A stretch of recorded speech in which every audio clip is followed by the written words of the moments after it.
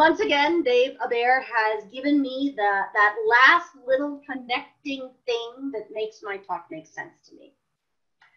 You see, young kids have that wonderfully open mind that will accept dang near anything.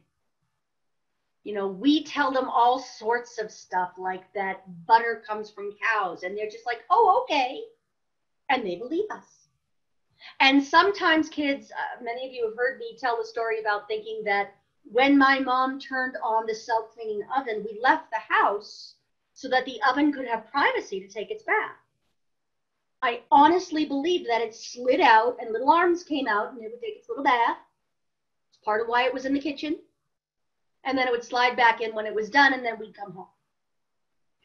Now, knowing the truth means that when I turn on my self-cleaning oven, I don't have to leave the house. Knowing the truth means that I can still take that childlike acceptance and open it up to a bigger truth, a capital T truth. What in Zen is called beginner's mind. It is willing to accept new information. And God knows we have had not good information shared with us lately, haven't we? There's a whole thing going on about fake news and where do we get the information that's reliable. As religious scientists, what we know is that the most reliable information will come from within ourselves, come from the divine being, excuse me, that lives and moves and has its being through us. We are surrounded by a living divine being. We are surrounded by the energy of life itself, and that life is experiencing the world through us. If we will listen to that, what we find is a lot of these things that we got taught, either in school or outside of school by life, all of those things start getting a little less crusted on, is how I think about it. So for instance, in school, I learned all about how the conquistadors under Cortez came to South America and pacified the savages. I'm putting that in quotes because obviously that's not the truth about the Incan Empire. I was taught that Cortez basically just kind of walked across the land, got welcomed by the Emperor Montezuma, and he just turned everything over to Cortez because, I don't know, maybe he thought he had met his betters. I'm here to tell you that's not the truth. What Cortez didn't know was that Montezuma was in a great big war with some of his neighbors. And so when he came and he met the Incan emissaries, they led him back to Montezuma, but through enemy territory, so that these people would be exhausted. The Spaniards were exhausted by the time they got to Tenochtitlan.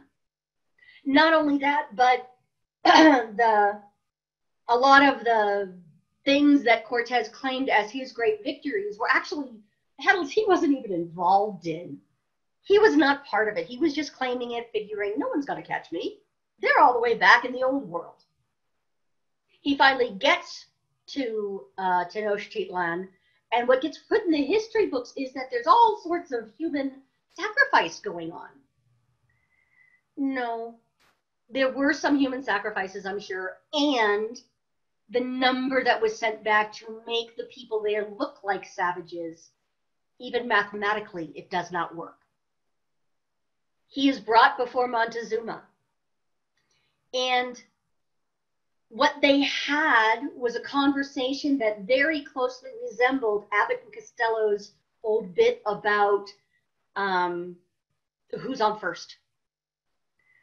Montezuma was extremely well trained in the rhetoric of his nation, in which you kind of downplay everything you are, as if you were saying, you're all decked out in your formal regalia, and somebody comments on it, and you say, oh, this old thing. Cortez did not realize that he was as much as being laughed at within the court.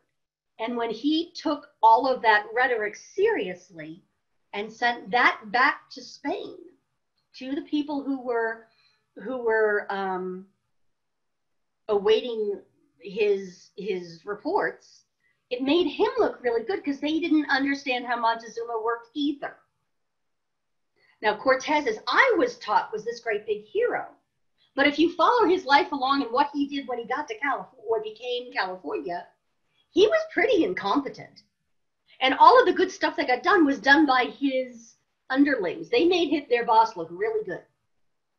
So this is the story with a little bit more truth added. And yet what's in our textbooks is absolutely not that. It is absolutely not that. It is kind of half the story at best. This, what happens in history, happens to all of us on a personal level as well. There is simply a truth that when we interact with people, we're not always having the same conversation. Have you noticed that? Have you noticed that sometimes you have a conversation with people and each of you walk away and the other person starts doing some weird stuff and it's not what you agreed to, and you have to come back and have the conversation again and gain greater clarity. Byron Katie, who is the author of the work, talks about not really knowing or challenging your own belief in what is true. This is a huge chunk of what we do in religious science. We have to start by challenging our belief systems. So she tells a story about going into a bathroom, not to be too indelicate. She gets into the stall and realizes that the seat is soaking wet. And she starts having a conversation in her head with the previous person about how they are obviously slobs and they're so inconsiderate and they're so wrong and evil and bad and blah, blah, blah, blah, blah, blah. And all of a sudden this person who has no idea what's going on becomes almost the devil incarnate in Byron Katie's mind. I might have stressed that a bit too much. So she cleans up the seat, she does her stuff, she flushes the toilet, and as she does that, water spews everywhere. The spigot from the toilet is badly aimed. There is no way to get out of a wet seat in that case. And so she just kind of has to laugh at herself and say, see, I made up a whole great big story about everything the previous occupant was, and none of it was true. When I was in high school, an entire relationship died on our definition of the word it. I thought he meant it as one thing, and he was asking it as another thing. It took me years to figure out what the heck had happened and why I had lost a friend that day. Why our relationship went so sour. We often move around in this world as if we know what we're doing.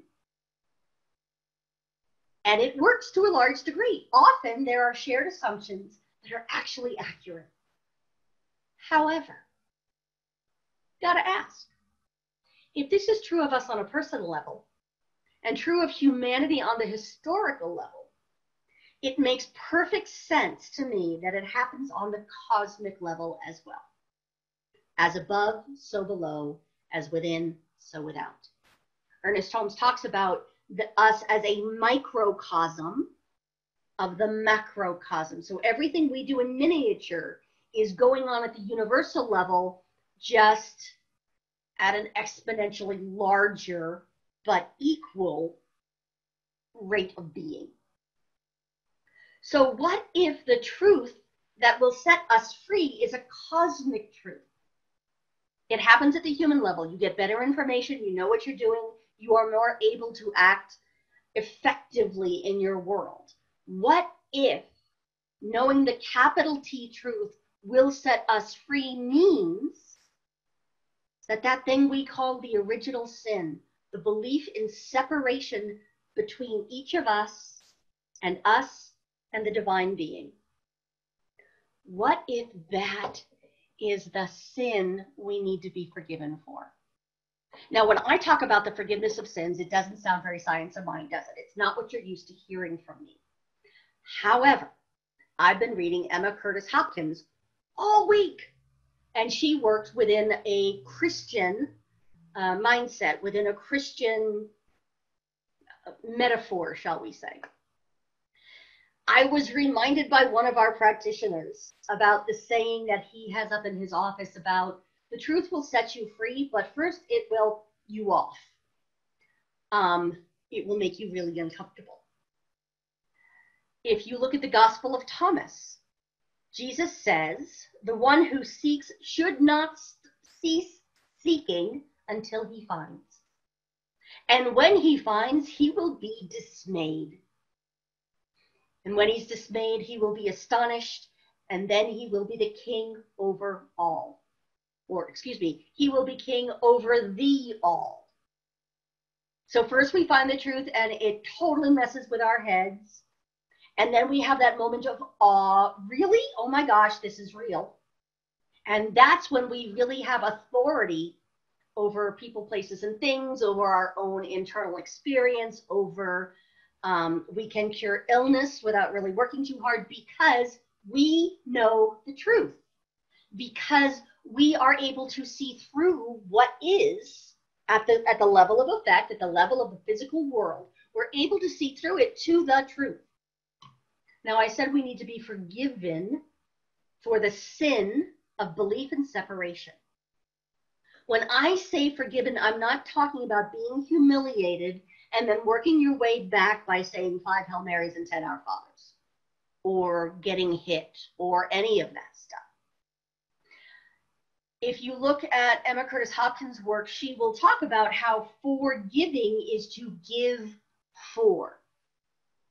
If I am willing to take all of my sadness and lack of understanding and all the ways I've been hurt and give them to the divine side of my being, what will be given for that is grace. It's a trade, and it's a very generous trade on the part of our divine selves. It is a way of saying, I am heartbroken over these beliefs I am holding. I am so sick of trying to get out of them. I feel my walls are so thick and deep, I feel like I'm at the bottom of a well now, and there's no way to climb out of it. So let me take all of these beliefs that made up the stone of my prison and hand them over, put them on the altar of love, and what gets back to me, what's given for me, is grace, is freedom, is access to the most intense love and joy and power and peace that I could have dreamed of, and then somewhere beyond that. This is the truth that sets us free, that we are forgiven for our sins means we let go of the old belief, and the divine gives us grace, so that all of a sudden any belief in illness goes away. What is ours to do is keep our eyes focused on the truth that is beyond the actual physical world. Now, this confuses some people. And this is where we sometimes get in trouble, because what I'm saying is look beyond the bad. That doesn't mean that we never bother to see the bad. If you don't notice something's wrong, you're never ever going to think to fix it, right? If you can't possibly see that your neighbor is hurting, you will never do anything, including going to prayer, in order to be with your neighbor compassionately and allow that to be healed. So in Living the Science of Mind, Ernest Holmes specifically addresses that need to ignore the bad, which we said, I mean, it's easier. We could just pray it all away. That's all spiritual and it's all good. That's not how we work. On page 252 of Living the Science of Mind, it says, in the science of mind, which is one of the names of our philosophy, in the science of mind, we do not say everything is all right when it is all wrong. We do not say peace where there is no peace, but rather we try to discover what is wrong and why we do not have peace. We do not say that people are not poor, sick, or unhappy. We ask why these things should be if the original cause of all things is harmonious, perfect, radiant, and happy. So if your neighbor is struggling with something, and by neighbor I mean anyone else who exists within the Christ mind, oh my gosh, that's all of us. If our brothers and sisters within the Christ consciousness are suffering, we don't turn our face from them. We absolutely choose to join them there in order to allow that other aspect of the one mind to be raised out of whatever is causing them pain. This has become a real issue within our movement right now, because people started figuring out that we were kind of navel gazing for a while there. We got so up in our heads and philosophical that we forgot to go out into the world and use this stuff. And so there was an awakening that happened that said, why aren't we seeing the great miracles we used to see when Ernest Holmes was alive? Why has the age of miracles passed, or has it? I will tell you that Ernest Holmes, there's so many stories about him kind of just sitting out in front of the Institute and watching people as they walked past in LA. And every so often, he would get one of them to come and sit down with him and talk to him. There's a story about one particular gentleman who was so drunk, he didn't much have a choice about sitting down. It was sit or fall. And so Dr. Holmes brought him in, cleaned him up, and within a few weeks, he was on the ministerial path and sober. But he did this so often, he would bring in prostitutes to come hear him speak. He was just like Jesus in that he brought in the people everybody in their furs and their pearls were going to ignore. There was even, there was some conversation about whether he should be doing that. And he got a little bit of a reputation amongst the gossips for always bringing in these sketchy characters. But some of those sketchy characters heard what was being said and they turned their lives around. They turned their own lives around. Having heard the truth, it set them free. Now, in the mainstream Christianity, they would say that they had been forgiven for their sins. And we all know what that means now, right? So, for each and every one of us, we can look out into this world and find plenty of issues to work on. What I want you to remember is that not every single issue will be yours to address. Not every single way of addressing an issue will be yours to do.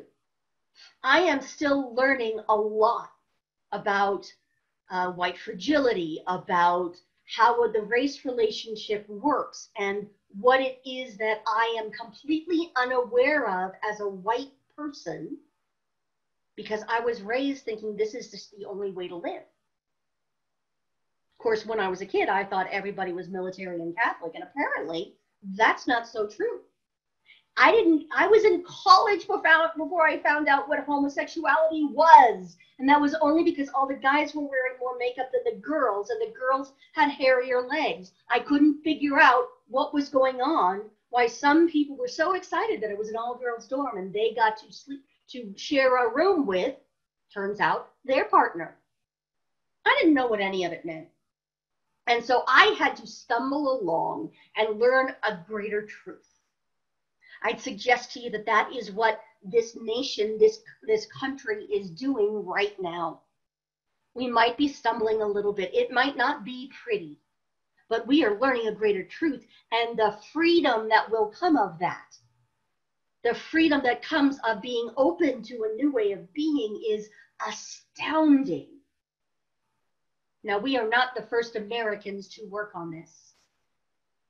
This past week, John Lewis, who was one of the great heroes of the civil rights movement, passed away and passed into a greater understanding of just how free and beautiful his soul is. Several of the people who marched with Dr. King have passed away recently, and I apologize for not knowing all their names. Some of the original freedom riders. but they have left behind them a legacy. And that would be us. That would be us as we look around this world to find what it is that is ours to do. If dealing with racial issues is not what feels like yours to do, or it doesn't feel like you have found the right way to do it, that's fine. We all get to try different things. This week, I dropped out of the book study for the book White Supremacy and Me. It wasn't working for me. And so I went to some of the other books, got the same information in a different way, continued my work in a different way. If it's the issue of homelessness and you're looking to deal with disparity in income and therefore disparity in opportunity, the Coalition for Compassion and Justice is right in Prescott downtown. And they do a Housing First program where they get people underneath a roof where they can rest. One of the biggest problems with being homeless is that you cannot get sufficient sleep. And so you're walking around sleep deprived. Anyone with a kid knows that that is not you at your best. Anyone who's had a baby still figuring out how to sleep through the night knows that being sleep deprived takes away many, many, many IQ points. And we don't look down on new moms and dads for being tired. We raise them up. We bring them food. Everybody tries to steal the baby, but that's okay because, keep them in the house.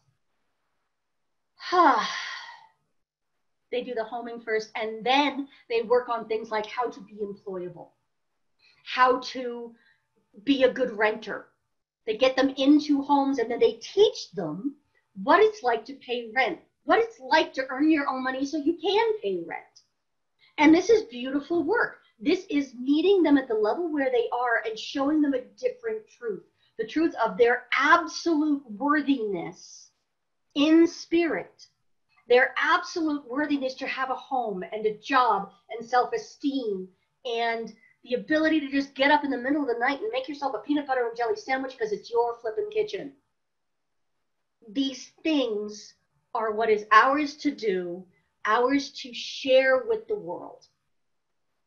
Now, I will remind you that we do not do this because we're rescuing anyone. An adult child of God does not need to be saved by us because we've discovered the truth. They too are divine. As a matter of fact, Ernest Holmes said, there is no place in this practice for arrogance or the holier-than-thou attitude. The great have always been humble. The great have always been kind. The great have always been lovers of humanity. And so as we learn the truth that it sets us free to go out there and see our brothers and sisters in the Christ consciousness as they truly are. One of the ways that we choose to get into that awareness, to bring ourselves back to the Christ consciousness is through prayer. And so I'll take us to prayer right now, knowing that there is a capital T truth that is just waiting to be acknowledged and witnessed. That capital T truth is absolute oneness, that God is all there is, God is all there ever could be, and that thing we're calling God is the energy of life itself. It is here and now in this very moment, living in, through, as, and for each and every one of us. It is in the person you see sitting by the side of the road who has forgotten who they are. It is in the powerful people who run this planet. It is in each and every one of your neighbors on the left and the right, whether you know their names or not. It is in all of us. It is in every single cell of all of our beings. And as we know this truth, as we just sit and contemplate this truth, it sets us free from all kind of misunderstandings. And because our thinking changes, our behavior changes, and we create a world that works for everyone because we're all awake to an infinite truth and okay with it expressing through us however it does. I celebrate that this is how spirit works, that this is what spirit is. Grace itself is now at work, has been at work, and is moving us forward into a brighter light where there are no shadows. Having witnessed this truth, having absolutely come into contact with the one mind and recognized myself and all of us as part of it, I gratefully release this word to the law of cause and effect, which has already started making it so. I bless it all. I call it good, and so it is.